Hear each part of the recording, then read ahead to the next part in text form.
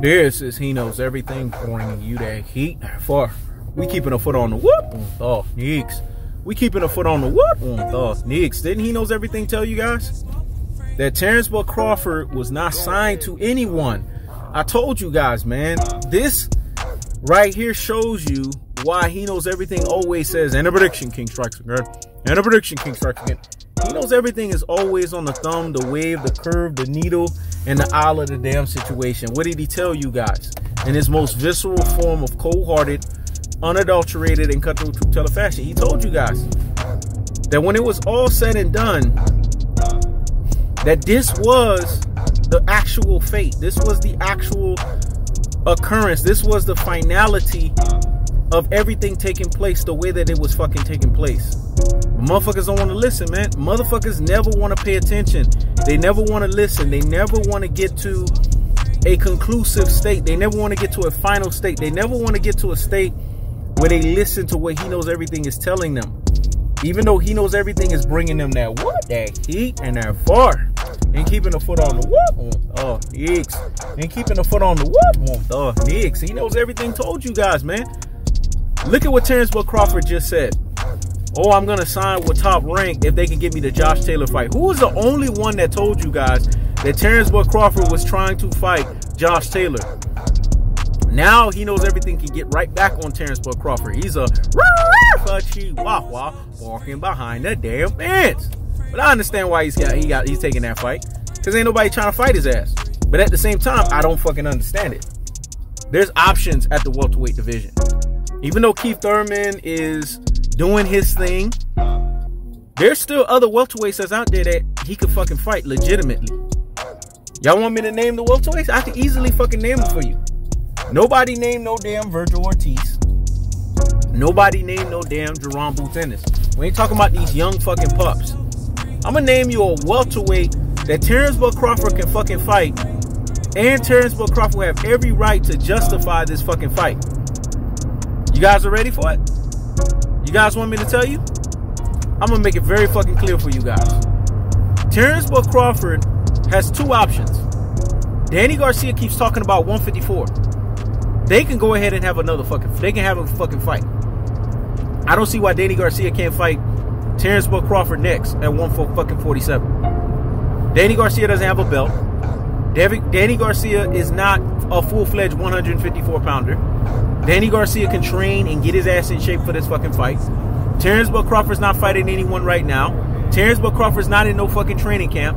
Danny Garcia is a legitimate opponent for Terence Crawford. They have unfucking finished business.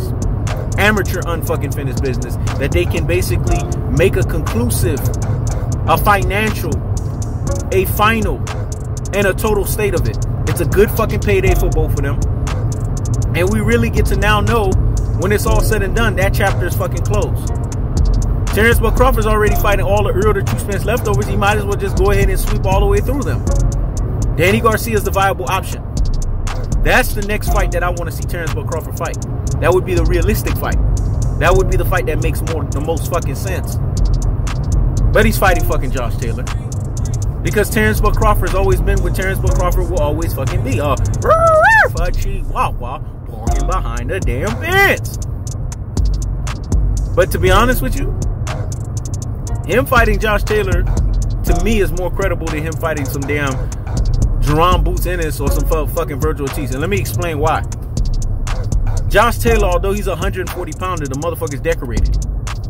The motherfucker has won belts after belts after belts. But motherfuckers will say, well, he's starting over. He's starting from scratch at 147. And we know 147 and 140 is not the same shit. But let me tell you something. When guys are prospects, they're in a more precarious state than someone who actually has been fighting. See, this is my counter argument to it. Josh Taylor's actually been fighting. He's not a fucking prospect. Josh Taylor's been a pro for a number of fucking years. We don't know as a pro what Jerome Boots Ennis is. We don't know as a pro what fucking Virgil Ortiz is. But we know what Josh Taylor is, and we understand why Terence Crawford wants that fight. Because Terence Crawford was the previous undisputed 140 pounder. Josh Taylor is the current 140 pounder. See, I see right through Terence Crawford's bullshit and fuck shit. I see right through his rabbit ass mouth. Because I told you, he's a Negro that's missing a few fucking screws. He's an Omaha, Nebraskan. They can't pull a fast one on He Knows Everything.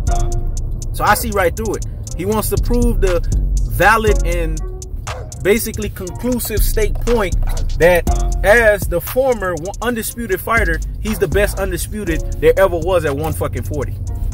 I see right through your shit, Terence Crawford. I see why you want this fucking fight.